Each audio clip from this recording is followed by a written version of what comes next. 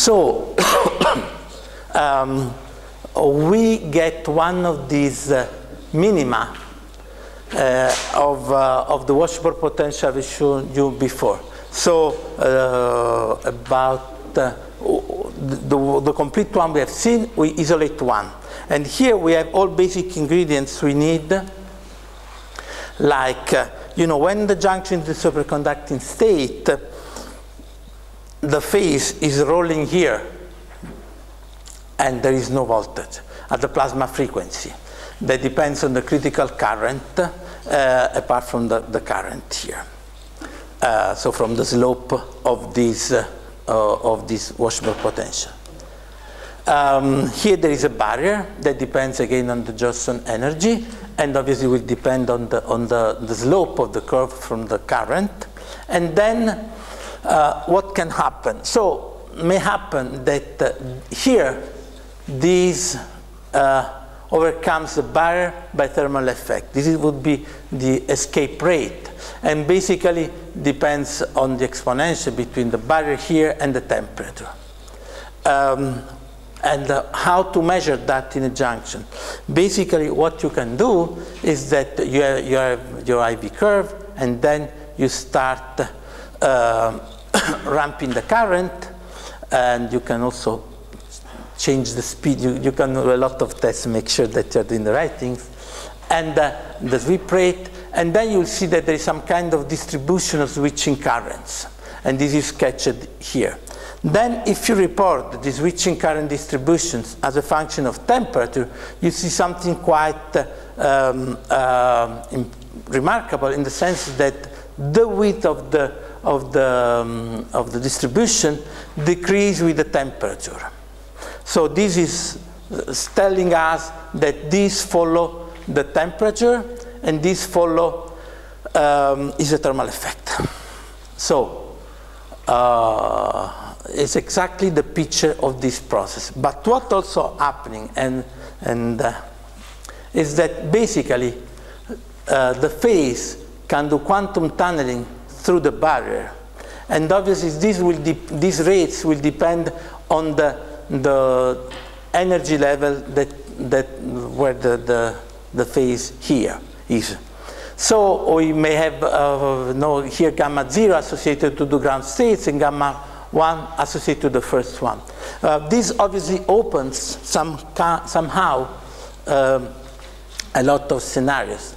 Let me also mention, this we'll discuss quite carefully in the following, but let's immediately say that this escape, quantum escape rate that doesn't depend on temperature, depends on Q, which is the quality factor.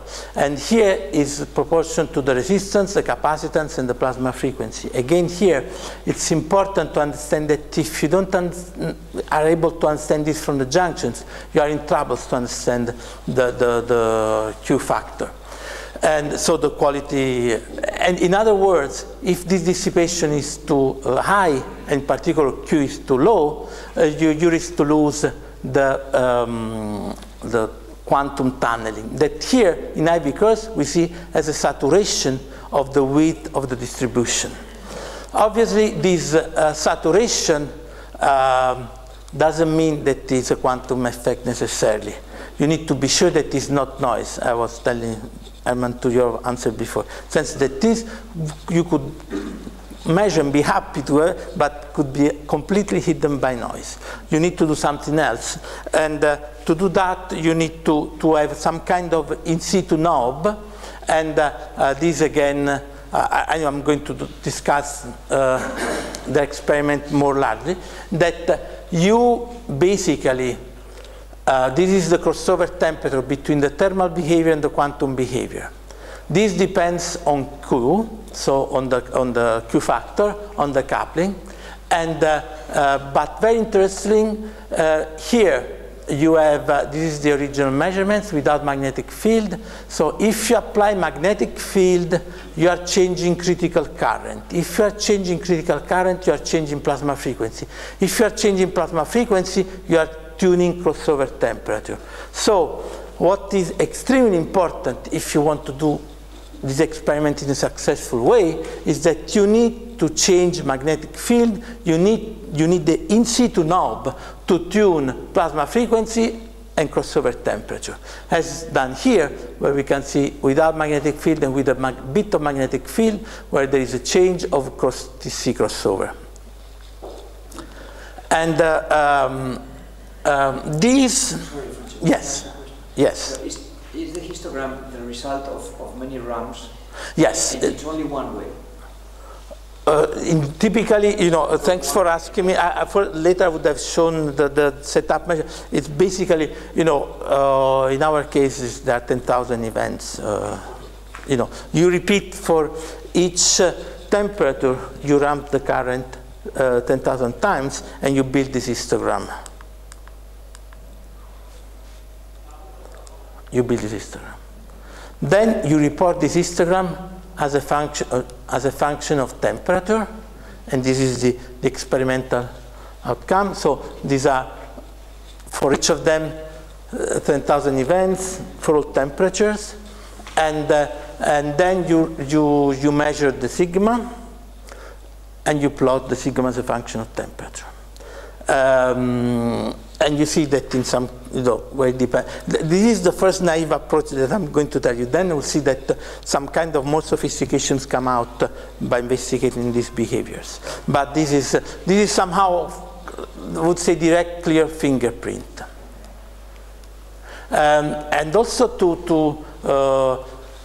these are data from our junctions, but we'll come to that later. But what is, you know, just to give an account of also historic development with all bibliographic sources, you know, the first measurements were done by Fulton and Dunkelberger. Here we're not talking the 70s, not even of anything quantum. They just find a way how to correlate these probability, the switching distributions with the lifetime. And, you know, so that they can translate these into escape rates. This was also used shortly later by group IBM Web and Bell Labs, and are the very first measurements where this is the IV curves, again measuring the distribution here with some events. But for sure, all these first experiments were missing something because they didn't know all details of electromagnetic behavior of these junctions, and the complete experiment is the one by the group of John Clark, the Berkeley group, Devoré and Martinez. There are a few papers, and here, apart what I've just discussed here with the with distribution as a function of temperature, there was also a very neat demonstration of how applying microwave you could populate the different energy levels inside the well.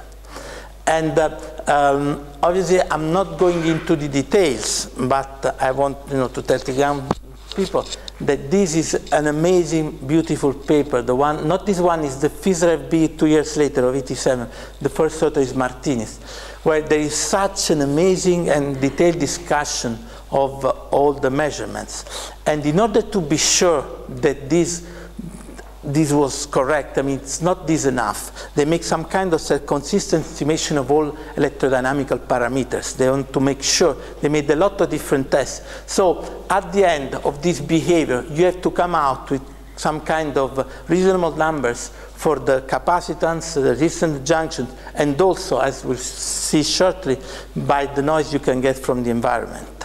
So all this has to be self-consistent, and you need to associate to this a capacitance. You need to understand if you have stray capacitance, if you have noise from the environment, what from the junction, which is dominating. And obviously this brings to a lot of investigations that were made afterwards about this quantum decay, because at the end this is some kind of quantum decay from the well, where, you know, understand how dissipation would affect. This is somehow the initial part that what is fully exploited in qubits, but these are the original problems that inspire, you know, that you need to take into account when you deal with these problems. So at this point, I take the first slide I put when we said, if we want to use as Martini was saying, that the first idea of qubit was in the 80s, when you were asking if a macroscopic degree of freedom can have this typical quantum behavior. So these experiments demonstrate that basically this junction, if we can undertake macroscopic quantum tunneling or quantization of energy levels, which is the concept which is behind the population of different states, this means that we can work on this macroscopic degree of freedom. And obviously, now the point is to understand dissipation. And so now we are fully habilitated to use this kind of this would be what we have discussed before. This just indicates that this is without dissipation. When there is dissipation, you start worrying about these processes. But again, you can put the junction inside the loop, and you can start wondering how to work with the phase. So now we have somehow the strong background that we can go further. And this is basically, but we had excellent talk from also this afternoon, so I'm not going to give added details, but you obviously understand what we're discussing yesterday about phase qubits. So this kind of measurement, this kind of structure with the two energy levels, they are the two first states of the simplest qubit, which is the phase qubit. Obviously, we know that it is not so performing, but it's clear how the relation with what we have discussed up to now. This is the logical continuation of these measurements of macroscopic quantum effects. And this is I was coming to your question. This is this is, for instance, our system. These are the events. You need a lot of different stage of filters, and this is the distribution. Obviously, you need to go to very low temperatures. Then you can work on a lot of details. Obviously, the crucial part is the filtering and the nature of the junction. And as I will show you later, measuring different junctions to give you some kind of ideas. So I want to start. So I've shown you that this was done on niobium junctions, and the Martini's group made all clear benchmarks of what should happen if you want to do a careful experiment. Now, these are bipitaxial junctions that we did on our own. Actually, the idea is that you have, for instance, strontium titanate substrates, and then if you have a seed layer of MgO cerium oxide, you have on that, then you pattern with the photolithography, you have the two electrodes, and here you have a 001 growth, and here you have a 103 growth. What is nice about using cerium oxide seed layer is that you also have a rotation in plane. And so from the point of view of the wave order parameter, you have a very nice junctions where changing the interface orientation, you can have the phase where order parameters are facing each other, and when the lobe is facing a node, like in this case, and how it was at the beginning of the movie. This is a picture, same picture of the junction, and what I would like, this is the 103 grow, and this is the axis grow. And this junction, that it's always my point of view that Josephson effect is much stronger than whatever impurity can happen between, and because there is some kind of intrinsic coherence. But for some of these junctions, in particular for this orientation where 001 and 103 meet, we have some kind of basal plane grain boundary which is atomically perfect. I'm not able to do, we are not even able to think that, but nature makes on its own. I mean, there are two different fast growths here, and one you have the nice growth, you have a perfect junction because this is the fast direction of growth and this is the fast direction. And so they meet and they form some kind of atomically flat interface.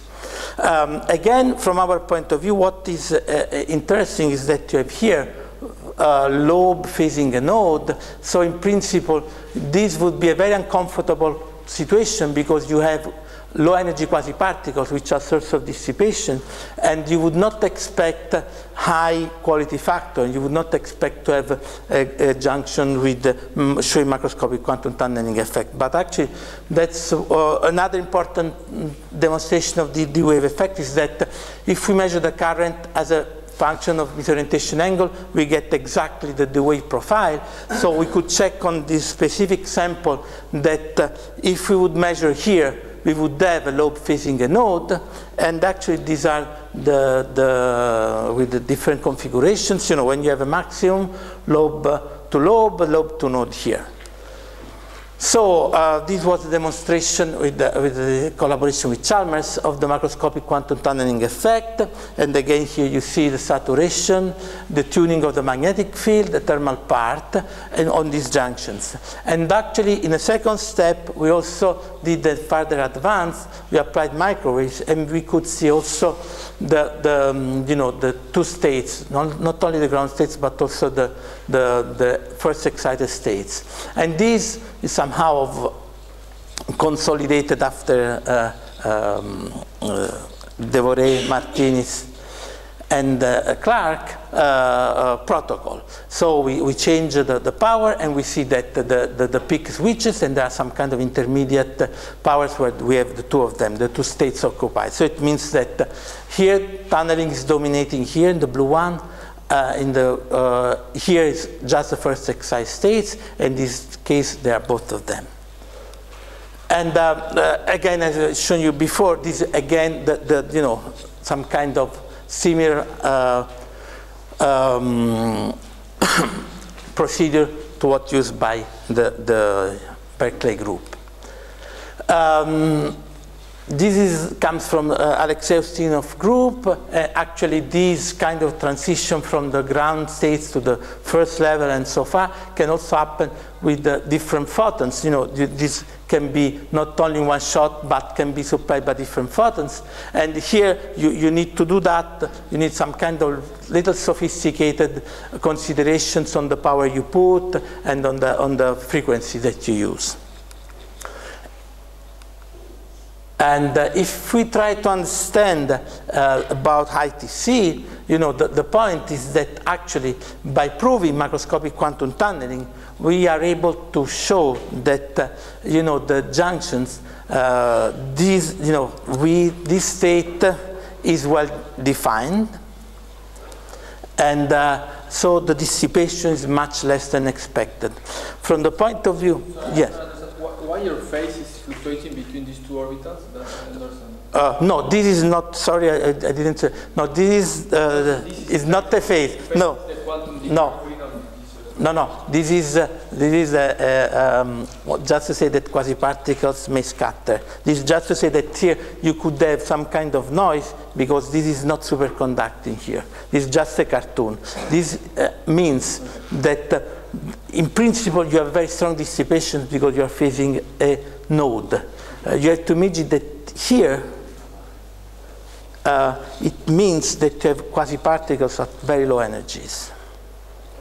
And this, so the fact that we observe macroscopic quantum tunneling is somehow means that for whatever mechanism that we don't know, it's like quasi-particles are locked. They are not producing too much noise to prevent the observation of macroscopic quantum tunneling. This has been, we have also discussed with Tony Leggett, was thinking that this would be impossible because of these quasi-particles. And the point is that, the importance to have scattering. Maybe here you don't have enough space for scattering, or may also happen that we consider that could also have a little imaginary component. But as a matter of fact, we could see macroscopic quantum tunneling. And also concerning this kind of logical path that we are following junctions and how they manifest quantum effects independent. You don't need to be necessarily aluminum or niobium to show macroscopic quantum effect. These are, I mentioned you before, the ferromagnetic junctions. Here I just want to stress the difference. In general, people, they use ferromagnetic, some kind of ferromagnetic metals here. They are, in the sense that these barriers are very transmissive. The Cambridge group was also able to produce ferroinsulator, which is gadolinium nitride as a barrier, and is some kind of insulating. So it's an ferroinsulator barrier with and you see that from the IV curves, which is hysteretic, so there is some kind of capacitance associated, and it's different from all the other junctions made with the ferromagnetic. They are some kind of overdamped. So this is the first underdamped Josephson junction with insulators, and actually again we have this typical magnetic pattern of ferromagnetic junctions with the memory effect, and Davide will talk more in his talk, but also on these junctions we have measured macroscopic quantum tunneling effect. So again, here we have the experimental data, we change the magnetic field, and we could see a tuning of the crossover temperature. Again here, what is interesting that, you know, we don't want to push the argument says that this is triple current, whatever. We are conservative on that in the sense that also further, from our point of view, there is no indications of anything special happening. But for sure, what is important is that the very first junctions with the ferromagnetic behavior that exhibits macroscopic quantum tunneling. So also in this case, the quantum phase can do its part, but you know, whatever magnetic activity is in the barrier, it's somehow, in terms of dissipation, below the threshold that prevent you from observing macroscopic quantum tunneling. That's the conclusion.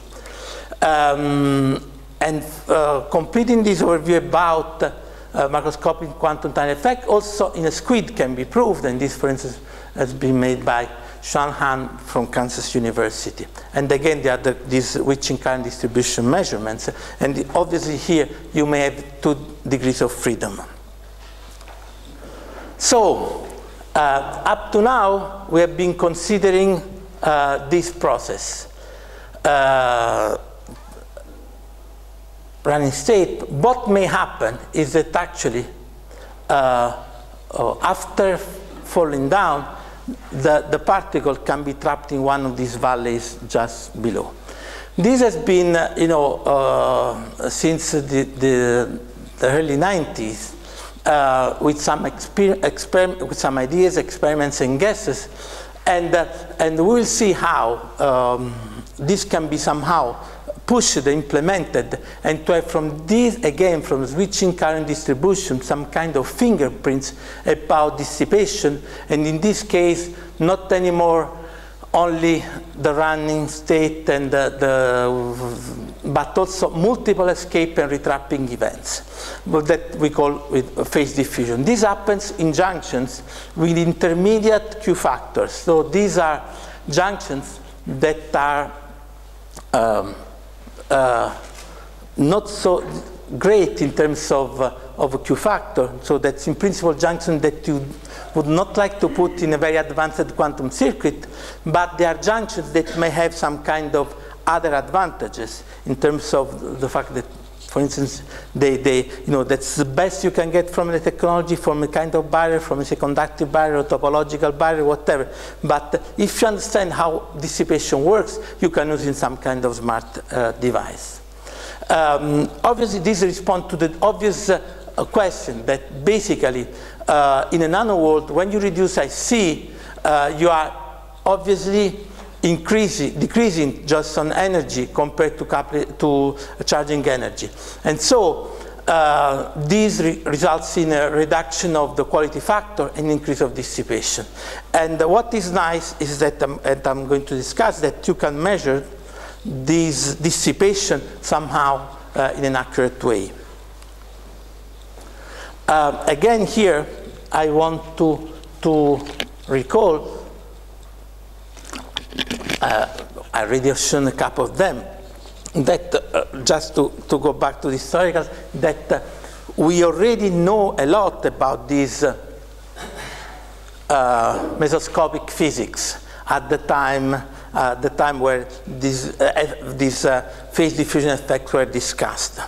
And also here I would like to remind this beautiful experiment where Aronoff bomb oscillations were enhanced by superconducting mirrors. Just to frame that, we at that time already knew a lot about this effect on mesoscopic physics. Nevertheless, there was the need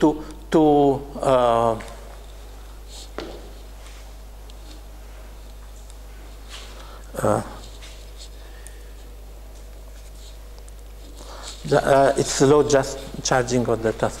Okay, good. So we knew already a lot, but okay, this is already now went too fast. Okay, good. So what I want to,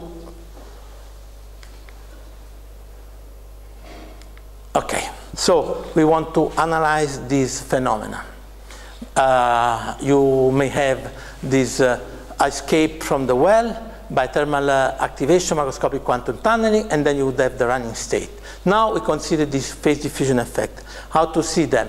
So with switching currents, you can see something very nice, because this is the behavior I've discussed up to now, where we have the thermal part and then the quantum part. Here, the thermal part with the quantum part. This is the crossover temperature, and this crossover temperature, we know it's proportional to the plasma frequency. What appears in the switching probability distribution when the critical current is low, so where we're in nominal conditions, ideal conditions to measure phase diffusion, is that something really qualitatively different happens, in the sense that the curves start to increase, the peak, and the width start to decrease. And there is this kind of dramatic decrease of the sigma as a function of temperature that starts from a characteristic temperature that we call some kind of, again, we call here T0, and it's proportional to IC, but it's again signaling that there is some kind of transition in the system. These processes start to be dominating on the thermal process. And if you try to, again, what I would suggest that these are, they are not little effects. These are very clear, neat effects. Here, it decreases. It's some kind of qualitative change in your sample that you understand that something quite different is happening.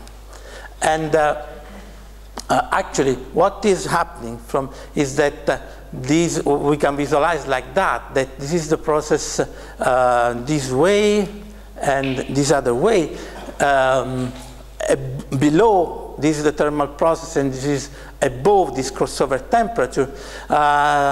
You see also a modification of the shape of IV curves. This is asymmetric, and this starts to be some kind of Gaussian. What I want to say is that basically, when the junctions is more dissipative, you see some kind of very clear fingerprints of a completely different behavior, and where now the point is that it traps in the valleys, in the following valleys, because there is dissipation that the system is receiving from the environment. And this you can measure clearly with this and with other quantitative analysis that I'm going to discuss with you. Just to tell that also in this case you can be very accurate. You can change magnetic field and you see perfect correlation between experimental curve and theoretical curves made with Monte Carlo simulations. This is also a technical tool that we use to measure. This is the second moment that we call skewness, and actually we see that we enter into the when we enter into the phase diffusion part, the skewness change. So the curve becomes from asymmetric to symmetric, and the skewness tends to be 0. Skewness is somehow the measurement how much is asymmetric, the distribution. Again, these these are somehow further insight in something that is coherent with what's also in Leandro group before, in a less systematic way. These are also overdamped junctions, and also by other groups, the one of Pekkola in Finland, and the one of Jim Lukens in Stony Brook. And again, as you can see here, there is the quantum part, then there is the thermal part, and there is then this fall off of the width. Without Monte Carlo simulations. And actually, what we also